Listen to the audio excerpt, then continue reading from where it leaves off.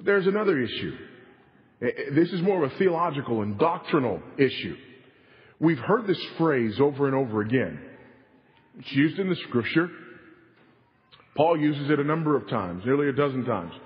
We are not under law, but under grace. And we hear that.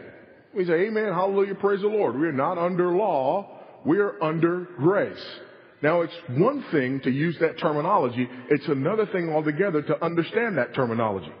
We know that we live during a period of theological illiteracy and biblical illiteracy. So if you give somebody a phrase like that, and they don't have an understanding of the Bible, and they don't have a grasp on systematic theology or biblical theology, what do they come away with? They come away with, all that stuff on the left side of the Bible is irrelevant to us. Here's what they also come away with. I don't have to examine my life or walk in any way in light of or in accordance with the law of God. Why should I? I'm no longer under law. I'm under grace.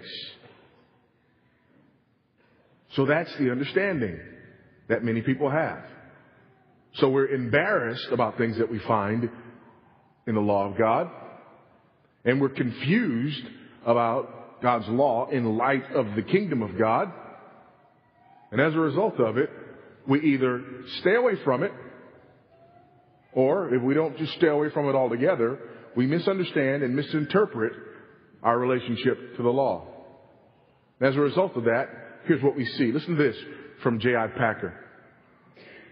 The root of our trouble, putting it quite plainly, seems to be that we neither know nor care much about the law of God. On the one hand, we do not give ourselves to studying and applying law in the way that our evangelical forefathers did. Our neglect of the Old Testament in particular bears witness to this. On the other hand, our thinking, unlike theirs, has a lawless tinge. There is an antinomian streak. Antinomianism means no law. There's an antinomian streak running through it. We act as if our freedom from the law has made it a matter of comparative unimportance, whether we keep the law in daily life or not. We appear to care more for right faith than we do for right living. We show a greater concern to be orthodox than to be upright. We seem to be more anxious to know the truth than we are to adorn it by our behavior. We are, it appears, more interested in feeding our own souls than in doing good to our neighbor. We lap up the doctrinal chapters of the epistles, but we skate over the ethical ones. Our Lord accused the Pharisees of antinomianism, telling them that they had overlooked the weightier demands of the law, justice, mercy, good faith. Would he not have reason to bring a similar accusation against us? Here then is the root cause of our present moral flabbiness. We have neglected God's law.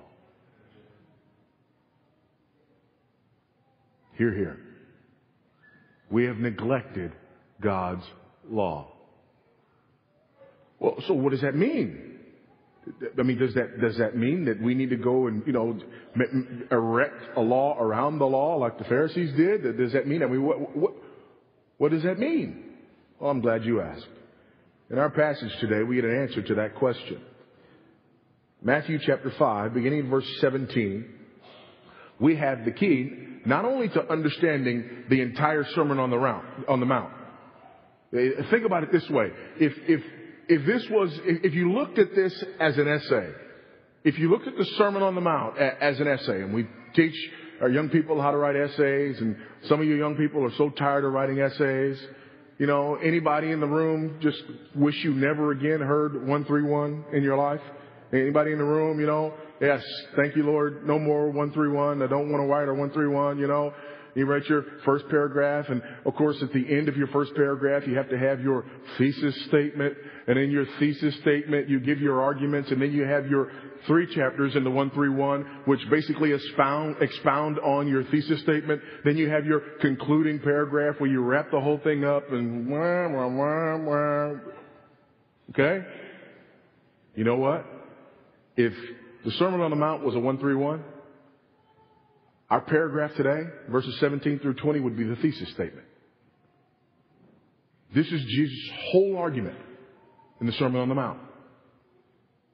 It's the key to understanding everything that he's about to say, not just in the Sermon on the Mount, but listen, this paragraph is the key to understanding everything that Jesus does, says, and is in relationship to the law of God. This single paragraph. Let's examine it. Verse 17.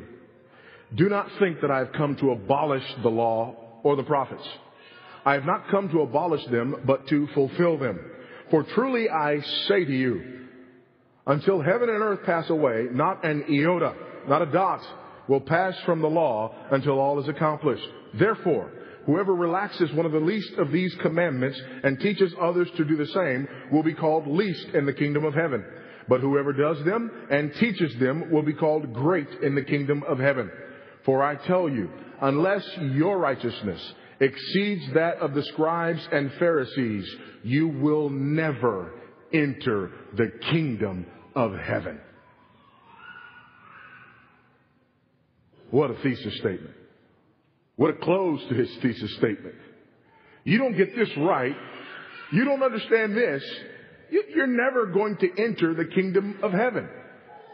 This is the foundation of the kingdom ethic. If you remember, we talked about Christian ethics and how the Sermon on the Mount is really a foundation for Christian ethics, for the ethics of the kingdom. Right actions, right motives, right goals. And here, in this one paragraph, he gives us the foundation upon which all of that is to be built.